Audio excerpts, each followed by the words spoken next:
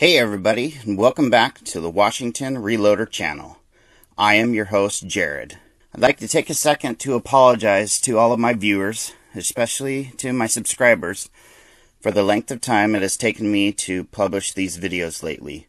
Work has gotten really busy for me with the turning of the weather, and that's given me a lot less time to make the videos.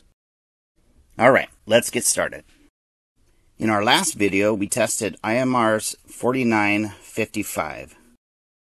I was disappointed with both the group sizes as well as the deviation numbers. In this video, we tested Hodgdon's H4831Sc. We paired it with Hornady's 147 grain ELD match bullets and Federal's 210 large rifle primers. We started the powder charges off at 55.2 grains and increased them up to 56 grains in 0.2 grain increments. We are hoping to see speeds of just above 3,000 feet per second.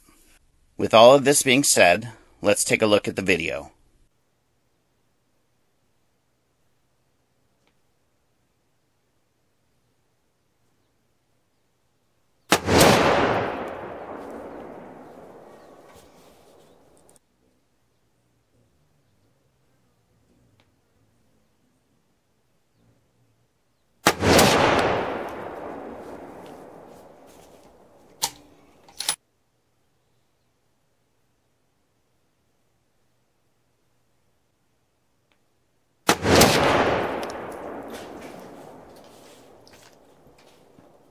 Our first group had a charge weight of 55.2 grains of powder and gave us a group size of 0.951 MOA.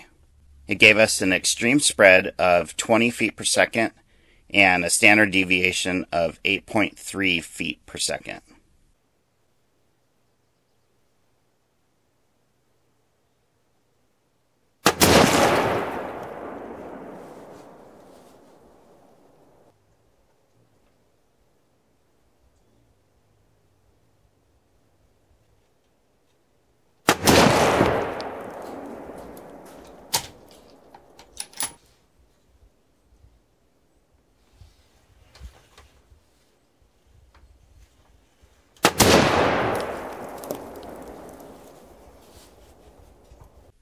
The second group had a charge weight of 55.4 grains of powder and gave us a group size of 2.374 MOA. It gave us an ES of 10 feet per second and an SD of 4.7 feet per second.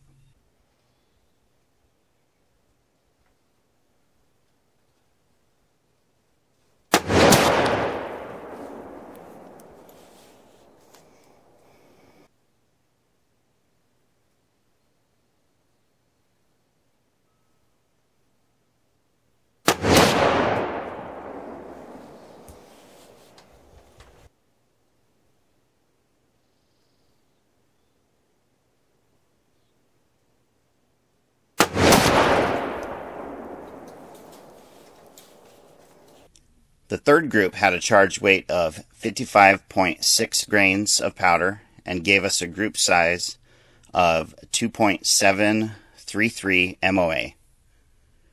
It gave us an extreme spread of 33 feet per second and a standard deviation of 14 feet per second.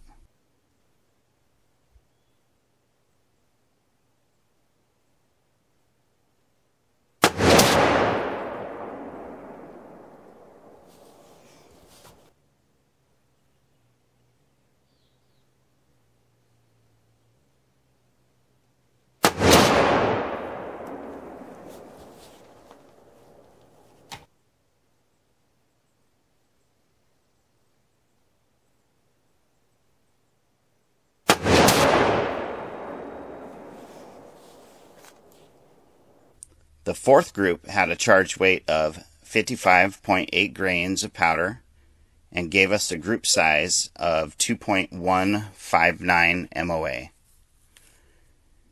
It gave us an extreme spread of 89 feet per second and a standard deviation of 41.7 feet per second.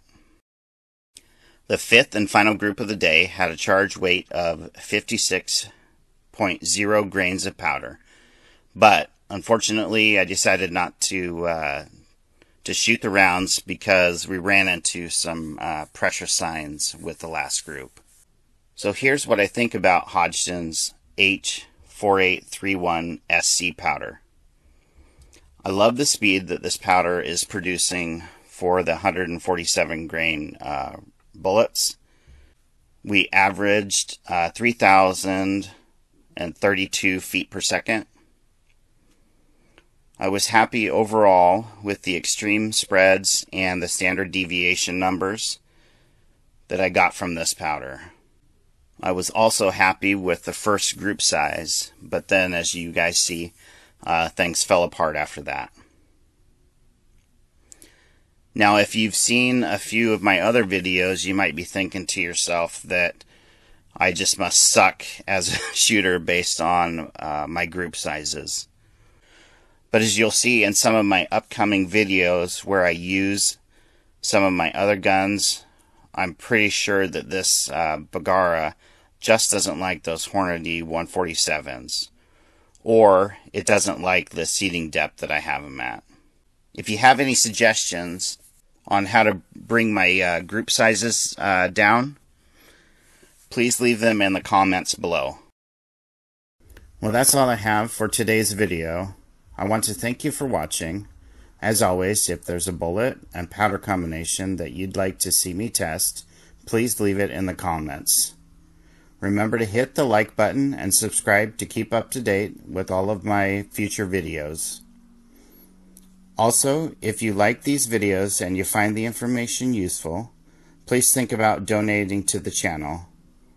All donations will be used exclusively in the making of more videos. You can find a link to my Patreon account below. Until next time, may your powder stay dry and your rounds hit their target.